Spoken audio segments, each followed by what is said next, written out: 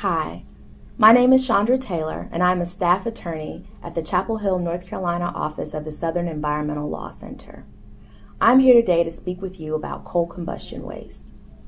As you may have heard, on December 22, 2008, a massive coal waste spill occurred in Roane County, Tennessee.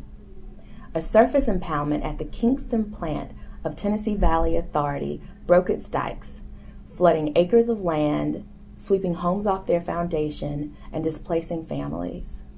In addition, the waste entered the Clinch River, causing a massive fish kill.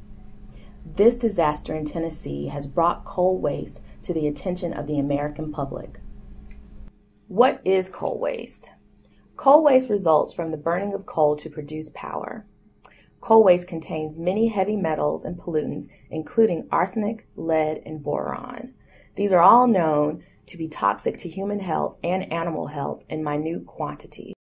Despite known risk to human health and the environment, the EPA has failed to set nationally applicable regulations for coal combustion waste. EPA knows that unlined waste ponds pose a cancer risk greater than 900 times above what the government considers acceptable. Even before the spill in Tennessee, Southern Environmental Law Center called on the EPA to promulgate national regulations to protect human health and the environment from coal combustion waste. This massive disaster has shown again that there is no such thing as cheap or clean coal. While it may be cheaper to store the waste in wet surface ponds, these costs are passed along to consumers through greater risk to human health and the environment. This is a matter of great concern to Southern Environmental Law Center because, as you can see on this map, there are over 46 unlined coal waste disposal units in our 6-state region. Because of lax federal regulation, what we have now in the South is an inconsistent and ineffective patchwork of state regulation. The states must do at least as much as the federal government does. For that reason, the EPA should promulgate national safeguards for the disposal of coal combustion waste.